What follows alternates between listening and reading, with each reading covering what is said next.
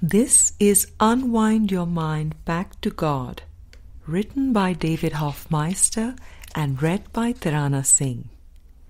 In today's episode, we continue Unlearning the World with Book 2. In Chapter 7, this is Section 4, Part 3 of 5. Going Deep with the Early Lessons, Part 3 of 5. The other day, our friend asked why not get a job and work the spiritual activities in around the work schedule. As if you can do that. The very essence of this is you do not work anything into a schedule. You put God first in your mind. How does that look on the outside? Well, it does not have any particular form, but I guarantee you, symbolically, as you start devoting your mind solely to thinking of God every minute and every second of every day, you end up approaching what I call mysticism. That is why the mystics in India would go off into the woods and just sit there and do nothing, or do some teaching, but generally live very simple lives in silence. They were focusing their minds on God and nothing but God. The children of the village would go out and bring a bowl of rice once in a while or a piece of bread. It would be their joy to drop off a piece of bread to this kind, gentle, funny man or woman that was sitting out there in the woods, saving the world by accepting enlightenment in their own mind, by withdrawing their mind from the world. That is why it just seems on the outside to get simpler and simpler. Because what is the point of devoting your mind to trying to keep the game going once you see that the game of the world is in one's own mind? And the only way that you can let go of the game of the world is not through doing, but through meditation. Lesson 11 is a key element. My meaningless thoughts are showing me a meaningless world. Until you start to take that metaphysical connection, you are going to believe that there is an external world outside your mind that is real. You are going to continue to try to adjust to it, and still try to make your way in it, even if it is by being a Course in Miracles teacher, or trying to leave behind a legacy as a renowned Course teacher. Someone could say, Jesus left behind an enormous legacy, all of Christianity.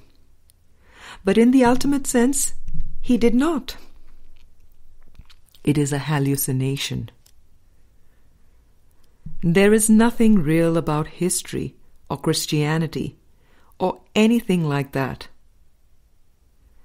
It is not like Jesus came, lived a real life in the flesh, and then left the flesh to go to another real place, the kingdom of heaven, or to be on the right hand of the Father, as if that is coexisting now with the world.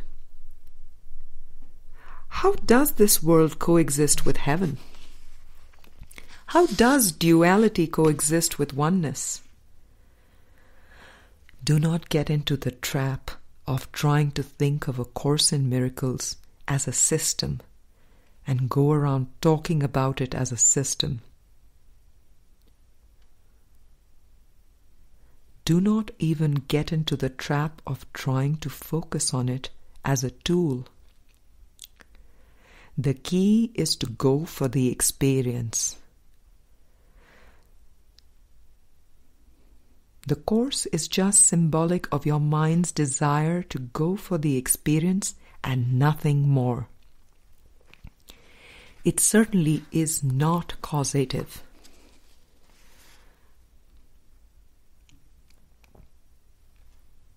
Lesson 12 follows. I am upset because I see a meaningless world. That can also relate back to Lesson 6. I am upset because I see what is not there. You could combine them and say, I am upset because I see a meaningless world that is not there. Insane thoughts are upsetting. They produce a world in which there is no order anywhere.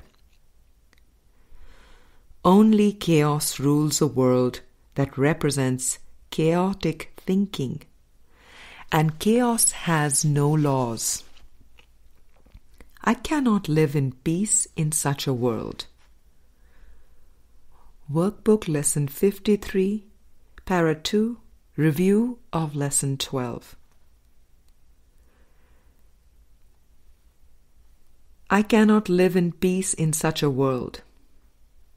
Isn't that nice to know right off the bat that I do not have to try to live in peace in such a world? I do not have to try to be a peaceful person living in the world. I do not care how many people come to me quoting the Bible about being in the world but not of it. I cannot settle for being in the world anymore. It could be a stepping stone. But that line, I cannot live in peace in such a world, is pointing to something other than the kingdom of heaven on earth, or paradise in this world.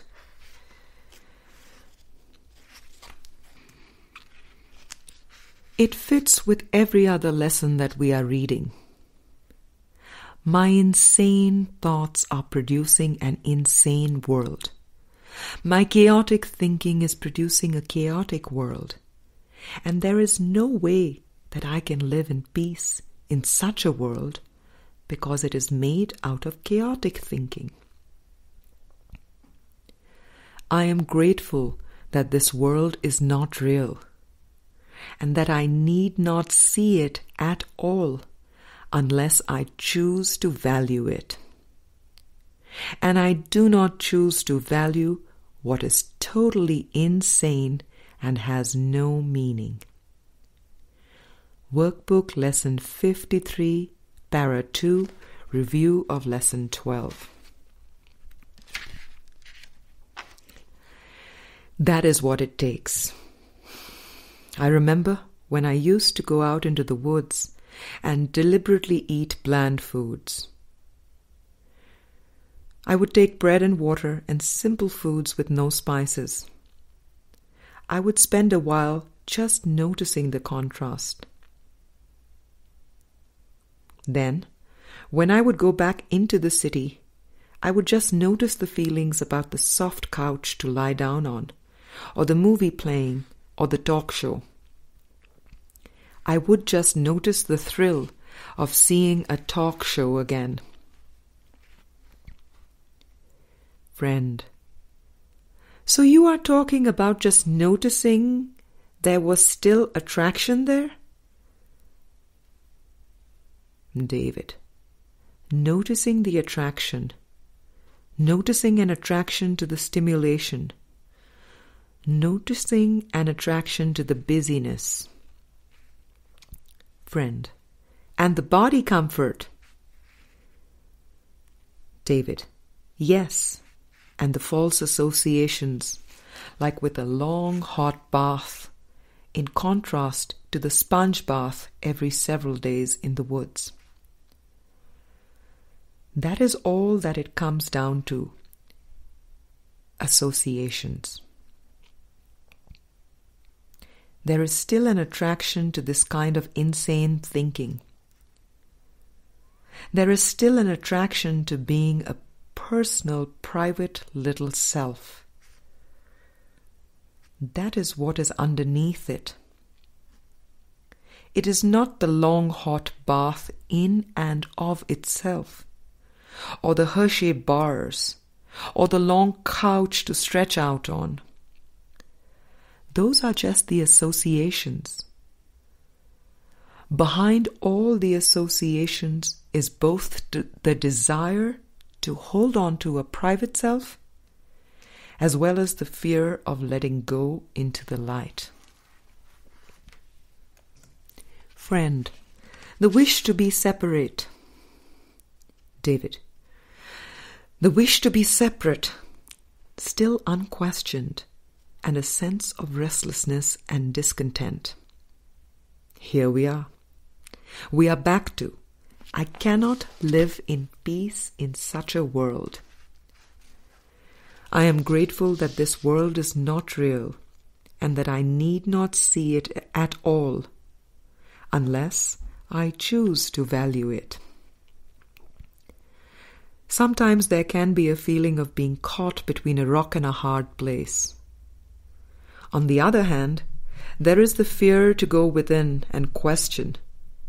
And on the other hand, there is a specific irritation or grievance. Let's say, for example, feeling used. It feels upsetting to feel used, and the only alternative is to question everything you perceive. Everything. Or would you rather feel hurt and used than to question everything deeply? That is just one example, but for each of you, every time you are upset, it comes down to the very same thing. Will you continue to question personhood and question private minds, or will you continue to feel blank? Fill in the blank. Whatever that is, depressed, upset, restless, tired, fatigued, etc. Just fill in the blank and the form of the upset. Lesson 13. A meaningless world engenders fear. The totally insane engenders fear because it is completely undependable and offers no grounds for trust. Workbook Lesson 53, Para 3, Review of Lesson 13. The thinking is undependable, and the world that outpictures the thinking is also undependable. The world is undependable. Even computers are undependable. Friend, I can vouch for that.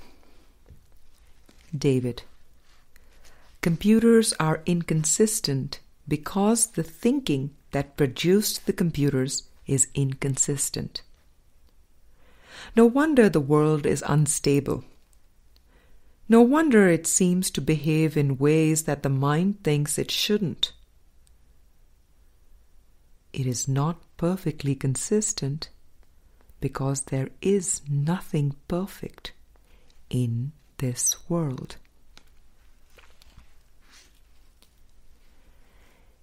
End of part 3 of 5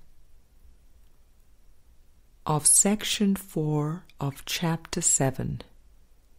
We will continue with part 4 in tomorrow's episode.